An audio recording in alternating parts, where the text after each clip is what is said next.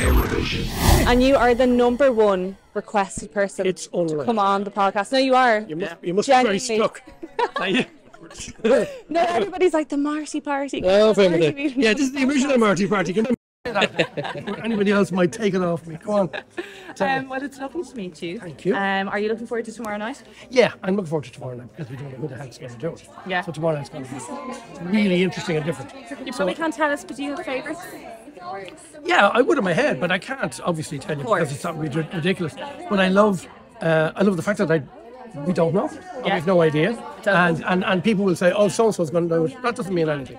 We don't know tomorrow night because you've got people voting at home as well as the jury here and the international jury. That's going to add a whole bunch to it. Right. So no, we don't know. And I'm glad I don't know. And there's no formula, so we'll just see what happens. It's going to be great. It's going to be good fun. And Yeah. of course, we're going across to Liverpool, our neighbours. That's right. Are you looking forward to that trip across Yeah, the borders? we're going taking the ferry and make it cheap.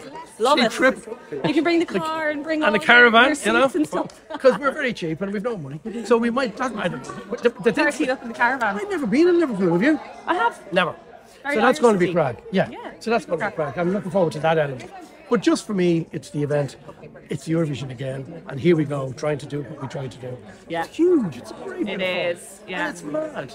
It's a spectacle. Yeah, but do you Celebration. not agree with your thing? Yeah. That, like, it's absolutely crazy. It is. It's The amazing. Eurovision is completely mad. It is. And I love the fact that it's mad. The fact that it is makes it all the better.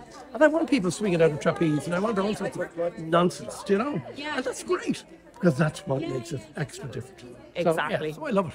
Exactly. Yeah, but Well, thank you so much for talking to us. I'm sorry, We have to get you on the podcast sometime. yes, of course. What's the best way to contact you? Okay. Sure. Do you want to do that? We'd love to. Yeah. Of course. What are we talking about? Eurovision. See? It'll Everything always Eurovision. be Eurovision. Eurosong.